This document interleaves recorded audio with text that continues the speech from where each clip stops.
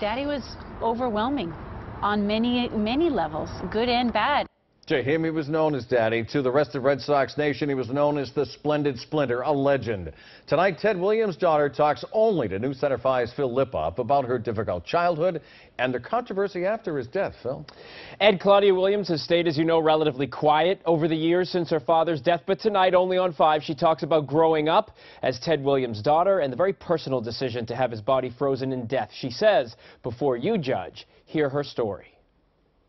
I was sitting somewhere over there the very first time that I saw him come out on the field. It was 1982, the old-timers game, and the first time Claudia Williams knew her father was a legend. It was like touching a star. Sitting by the red seat at Fenway, a shrine to her dad's 502-foot record-breaking home run, Claudia tells me she was born 11 years after Ted's last at-bat, so she knew him as Dad, a guy who liked to fish and swear. In fact, if there was a Hall of Fame for swearing, I'd put him in it. In her new book, Ted Williams, My Father, Claudia doesn't sugarcoat much. Her childhood wasn't easy. Ted was gone a lot of the time, and when he was home, Daddy was overwhelming on many levels, good and bad. Her older brother, John Henry, got most of Ted's attention, but she was determined to earn his love and respect. I did it through discipline, I did it through sports, I did it through saving my money.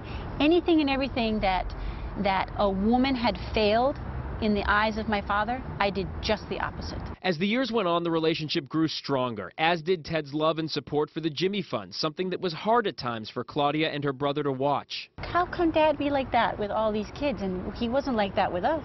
Outside Fenway, Claudia looks up at that statue of her dad differently now. She understands her father better, and she wants all of us to understand the decision behind having her dad's body frozen. Ridiculed by so many, the punchline of joke after joke. The Sox legend wasn't even sold at first on cryonics. He thought we were kooky.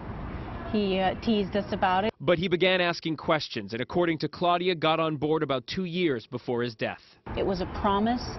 It was a pact. But it also was a hope that maybe, just maybe, what if? She says with no real religious belief guiding them in death, they just turned to science. As for her father's legacy, she says what he did in life is far more important than what has happened since his death.